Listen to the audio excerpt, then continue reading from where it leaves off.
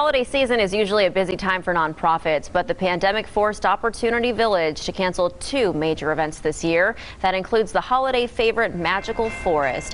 What is moving forward, though, is the Santa Run. It will be virtual, though. Opportunity Village is also turning now to the cookie business. Look at this. The group is making thousands of frozen cookies out of its bakery. Officially launches tomorrow. You can then buy them. The nonprofit relies on these types of events to fund programs that help adults with intellectual disabilities.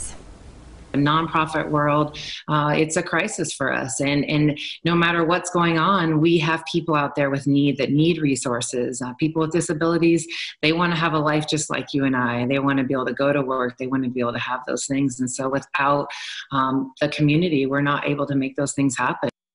As they try to help our community, they are asking anyone who can make a donation to please do so online. You can also swing by the thrift store. You can volunteer virtually. They also have some great handcrafted gifts sold on their website, too.